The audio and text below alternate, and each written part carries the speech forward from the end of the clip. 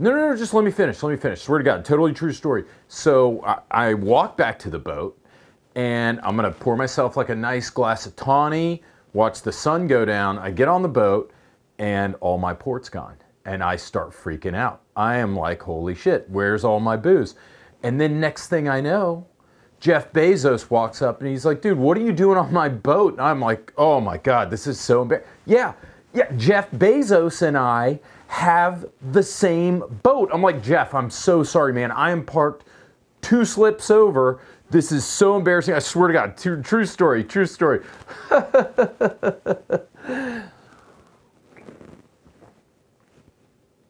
Oh, didn't see you there.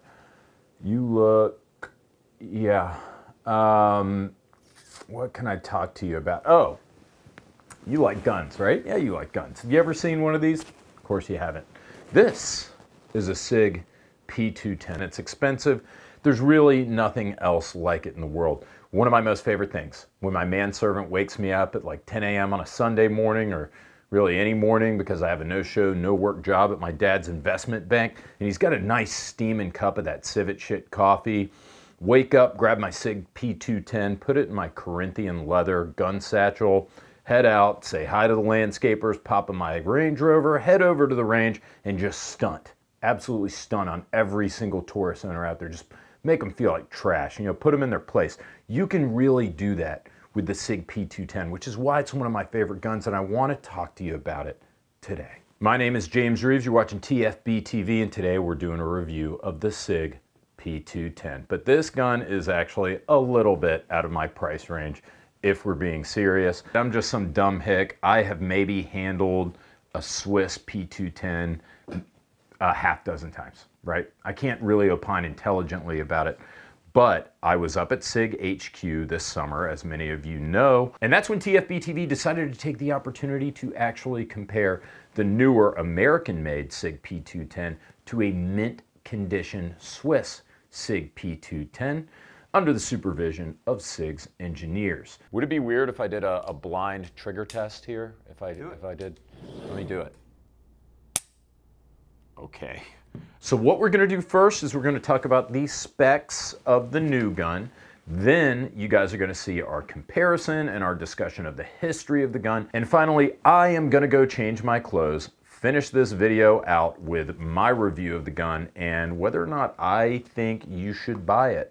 Jeeves, bring me the goddamn spec sheet. We're up here filming the video. God, Butlers, am I right? The Sig P210 has a heritage dating back to 1947, and it was the combat pistol for the Swiss military up until relatively recently. Over that time, it earned itself a reputation for being accurate and reliable. The P210 uses a full reverse rail similar to the CZ75 series.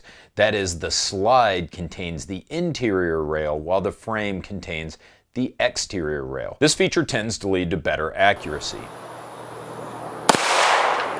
God, you gotta be fucking kidding me. Fuck yeah. Dead center. Boom. Totally.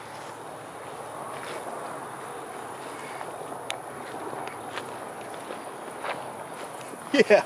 Look at that though. The P210 Standard that we're looking at is a single action only 9mm with an 8+1 round capacity. It features walnut grips, steel 3-dot sights, and a safety that's been relocated from the original P210 to be more ergonomic. It has an improved beaver tail, once again aiding the ergonomics, and an incredible 3.5-pound target trigger. In a minute, you're going to see me do a blind test of the Sig P210 Swiss versus the Sig P210 American trigger, and I'm going to tell you which one I thought was better. The P210 has an overall length of 8.4 inches with a 5-inch long barrel. It's got a 37-ounce weight, which is a few ounces less than an all-steel 1911 full size. It's 1.6 inches wide and 5.3 inches tall, with a lengthy 6.7-inch sight radius. The P210 Standard and Target model both come with a nitron finish, and the Standard clocks in with a $1,300 street price. For an extra $200, you can pick up the Target model. That's right, for around $1,500. It includes a fiber optic adjustable front sight that is much more fitting on this pistol. It has superior walnut grips that remind me precisely of the famous nil grips of Germany that some of you may be familiar with out there. It also has forward slide serrations, unlike the Standard model. Not that I'm sure that really makes a difference, but to me, between the fiber optic adjustable sights, the walnut grips, and the slide serrations, I think it's worth shelling out the extra $200. As I'm about to tell you, you're probably going to want to replace the Standard sights anyways. All right, let's head to Sig and do a little comparison. Hey guys, James Reeves with TFBTV. We are at the Sig Sauer Academy with my friend Tim Butler. This is part of the P210 review. No better place to get information about the P210 and a comparison of the Swiss P210 with the new generation American, I'll call it the American P210, than at Sig Sauer. We get it straight from the source. So this is a special treat. Tim, thanks a ton for being on here and doing this for us. Tell everybody who you are and what you do here at Sig. All right, so I'm Tim Butler. My title is General Manager of Sig Custom Works. It's a new part of Sig that you'll hear more about coming up fairly soon. Previous, and why we're here to talk about it, was I was the pistol product manager for Sig. My background spans about 29 years now, mostly in R&D development for some of the biggest names in the industry as firearms. I'm a trained gunsmith that became an engineer that does this every day. Sure, so safe to say you know what you're talking about, right?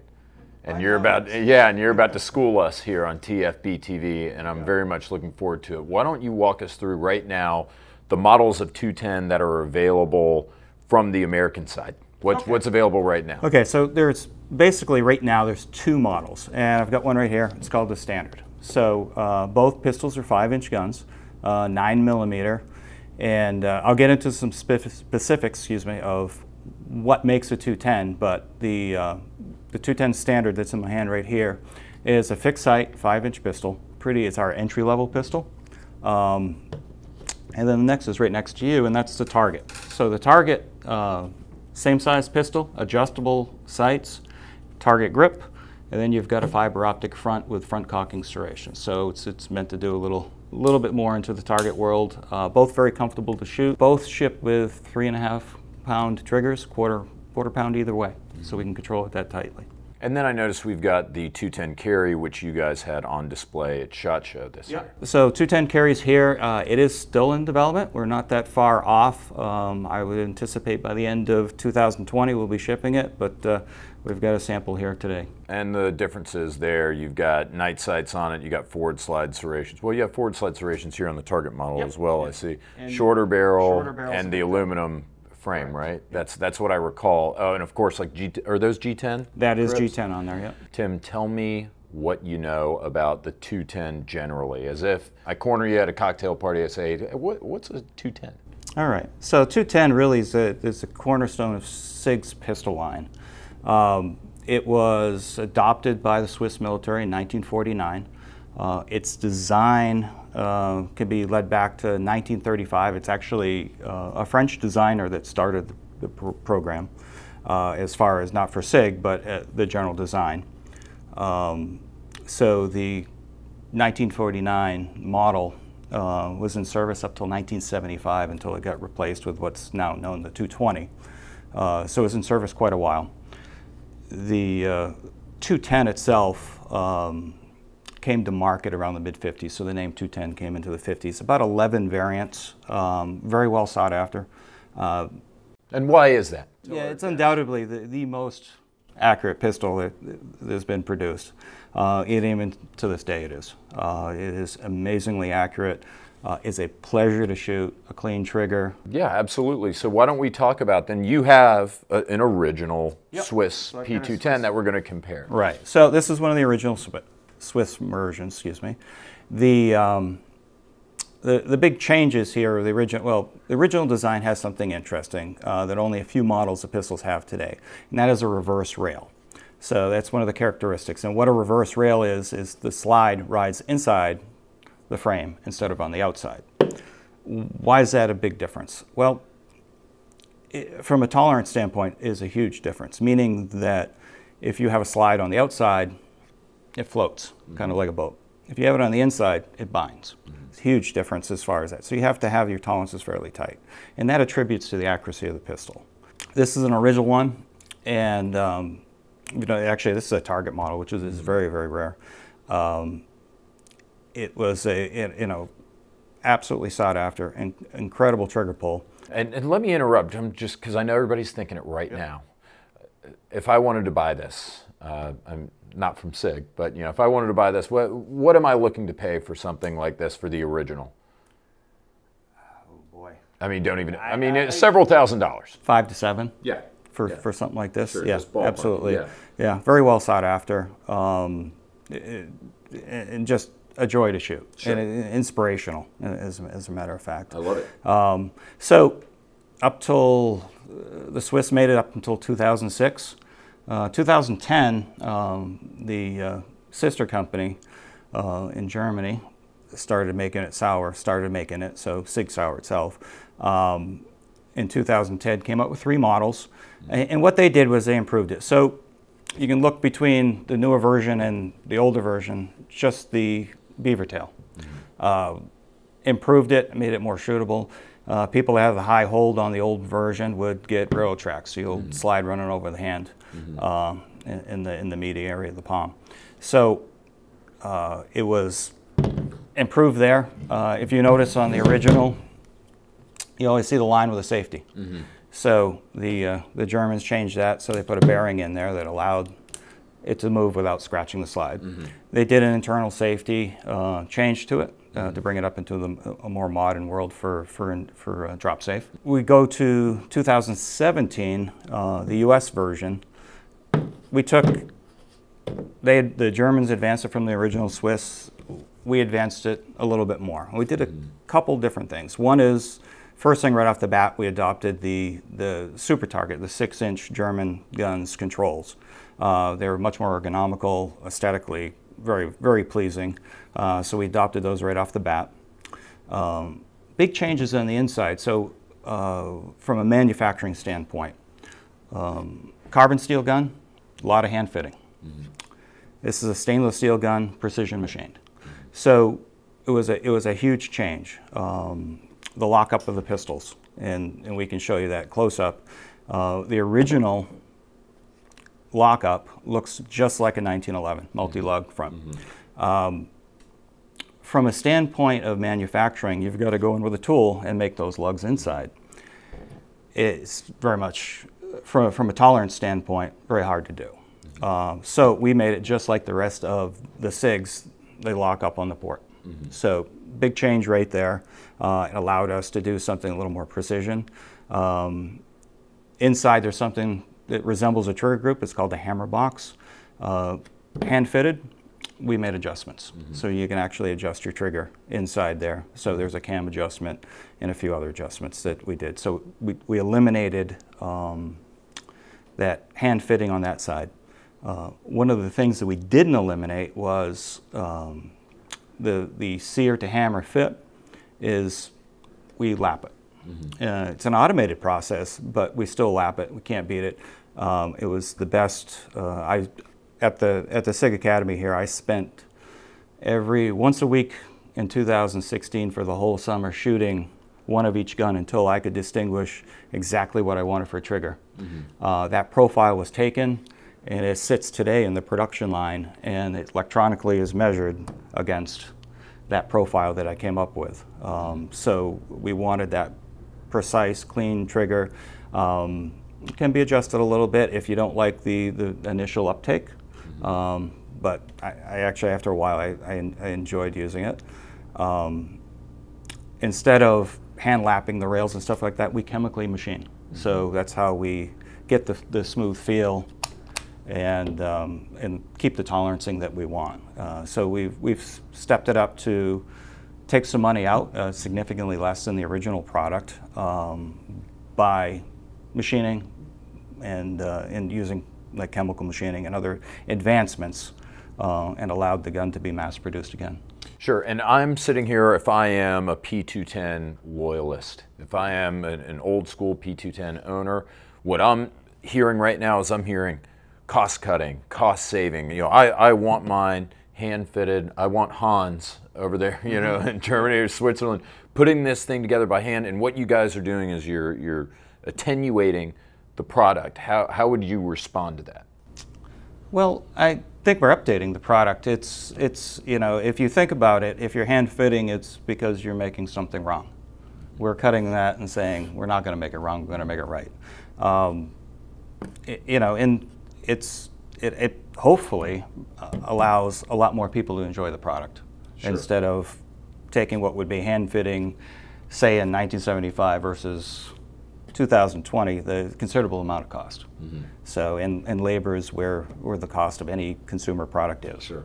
Tim, in your heart of hearts, do you believe that the original and the new U.S. production, that they're on par in terms of quality, fit, finish, everything, or is one better than the other, in your opinion? There's obviously a place in my heart for anything original. Sure. And I'm putting you in a tough spot. I know. Well, no, they did an outstanding job, and but in the same light, I am extremely proud of what Sig Sauer did here in the U.S. It is, you know, arguably the best production pistol made today as far as accuracy and feel and stuff like that. In general, I'm very proud for what we do and for a reasonable price. So I'll be 100% honest. I match triggers. I can't tell the difference, and we can sit here and try them. Would it be weird if I did a blind trigger test here? If I did, let me do it. I'm going to be pointed in a safe direction here, Tim. What I would like you to do is I would like you to hand me either the. Let's go with the standard. I'm going to hand you 3, so you don't know which one. Okay. All right. And I want you to just put the dust cover right here. Okay. Right, that's perfect, because now I can't tell, like, really what yeah, there. See, I have no idea. I haven't touched any identifying aspect of this gun. Oh, that's a nice trigger. That's really nice. I'm not doing the cheat, like, half eye closed thing where it looks like your eyes are closed, but they're really not. Let's see here.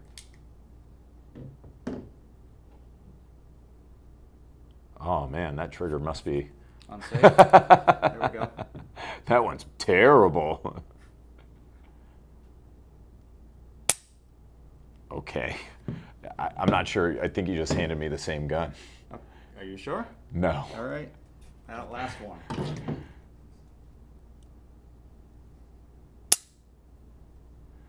Now, I feel like the last one was different. I can't say which one was better. Okay. But which one, what order did you hand those to me in? I can't tell. I don't think I can tell the difference. I mean, I truly. Was the second one. Oh, it was. The one with the safety. In fact, I was listening because I feel like I know what a modern Sig, that tink, like that. I know what a modern Sig hammer dropping sounds like. And I was like, I had the second one. I was like, you're gonna save the best for last. You know, save the Swiss for last. I can't tell the difference. Yeah, well, that's very cool, and that's exactly the information that I wanted to get, and I'm honored that you would be on the program and that somebody of your stature would be on our humble YouTube show to talk about the differences with these guns. And we're going back to my conclusion for my review. So let's talk about my review of the gun, what I personally thought about the Sig P210. I think I want to lead in with the only objectively bad thing about this gun. This is the standard model, not the target model, and this is also a very, very early copy. I've actually had this one for quite a long time. The one thing that I could identify that was objectively wrong with this gun, it isn't necessarily a deal breaker, but the sights that came with the standard model that I reviewed were just goddamn atrocious. These are like 3-dot combat sights. To kind of put it into an analogy, think about like if you bought a Lamborghini and there was a governor in it that limited you to 55 miles per hour. It's like, sure, you could change that out, but it's like, who in the hell thought this was a good idea? So in any event, these 3-dot sights that it came with, lackluster, and it's really sad because for a gun that you feel like you could probably make precision hits. You could probably hit a silhouette target at 100 yards, and I think we may have even done that with this gun a couple of times. But you've got these monster sights. You want something like maybe a little bit thinner blade on the front, something like maybe a blacked out rear and like a narrow red fiber optic front sight. That would just be... So getting that out of the way, was this gun reliable? Absolutely. We had no issues with it. As usual, I didn't clean it or lubricate it. It came right out of the box and it ran. I don't know how many rounds we have through it. It's definitely fewer than 1,000, but definitely more than 500. Had no issues at all whatsoever. Guys, fit and finish on this gun is fantastic. I feel like if you pick this pistol up, you're not going to mistake it for an older gun. It doesn't have like a deep bluing or like a glossy finish. So if you're really looking for like a classic finish, you're not going to get it with the P210, but I can tell you that this finish hasn't rusted. As I said earlier, I believe I've had this gun for about a year now. I haven't done a single thing to it in terms of maintenance other than shoot it, and it still looks like brand new, like when it first came out of the box. Racking the action on this gun, it feels like it's riding on glass rails. Again, I haven't lubricated this gun since I got it, and it's still more slippery than O.J. Simpson. But it's really what you would expect, right? This is an expensive gun, you're paying a premium for it, and it's one of those things where I feel like if you had never seen this gun before, never heard of it, and you picked up a new Sig P210, and you racked the action, you'd be like, oh, that's expensive. You guys know what I'm talking about? Like that feeling, you're like, oh God, this is gonna be an expensive gun. Controls are for righties, it's not ambi, so if you're one of the 10% of the population whose mother was a witch, and you're born left-handed, this may not agree with you, but if you're a righty, the controls are great. They're understated, but very functional.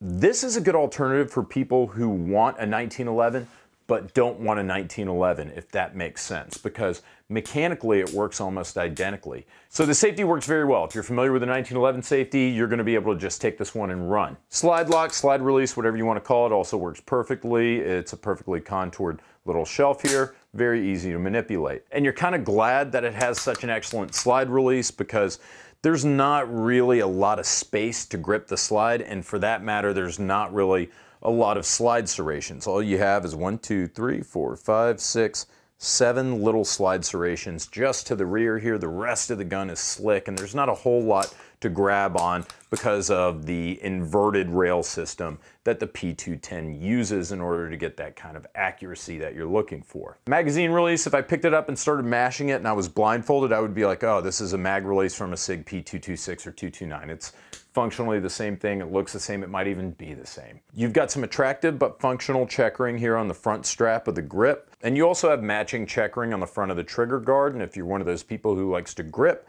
on the trigger guard, this is going to be right up your alley. Plus, it just looks good. The standard model comes with some really nice, I think these are walnut grips with a nice diamond etching on them. Not nearly as nice as the Target grips, but this is something where you're gonna feel like when you pick it up, this is an heirloom piece or something you could pass along to your kids. Its greatest asset, I'm saving for the end here. The trigger is like breaking a glass rod.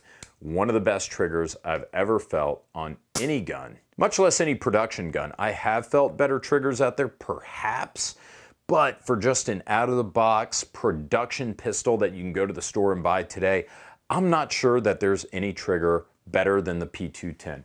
You can see here, maybe if you zoom in, there's just that little bit of take up right there.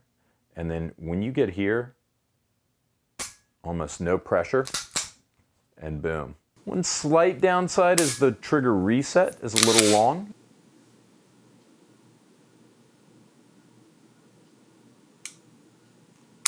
But I'm sure there's probably some kind of good reason for that that I'm overlooking because, again, I'm not as sophisticated with the single action pistols, much less the Sig P210 series.